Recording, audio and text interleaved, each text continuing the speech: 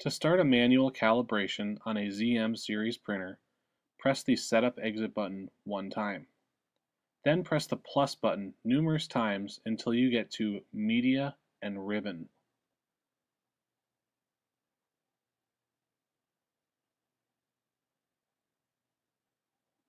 Once you see that, press the Select button. Calibrate will now show on the bottom right of the screen. Press the plus sign to start the process.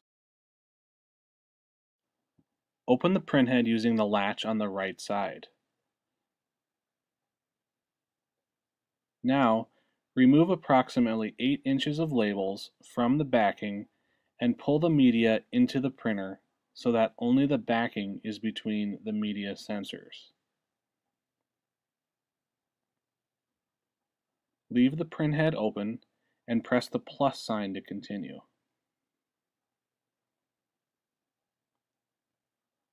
Remove ribbon will show on the display.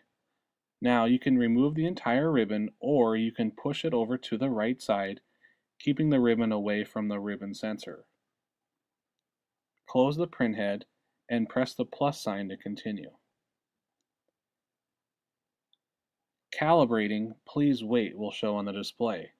The printer adjusts the scale of the signals that it receives from the media and ribbon based on the specific media and ribbon combination being used.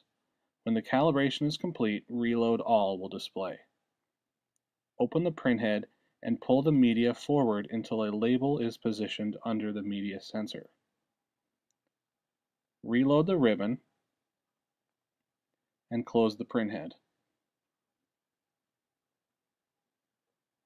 Press the plus sign to continue.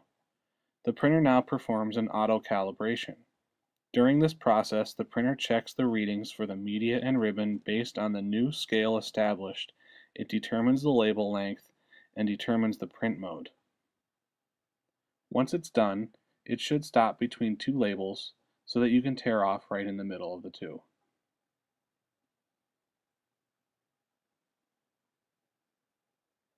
Once the calibration is complete, you'll need to save the changes. Press the Setup Exit button once, you'll see Save Changes Permanent.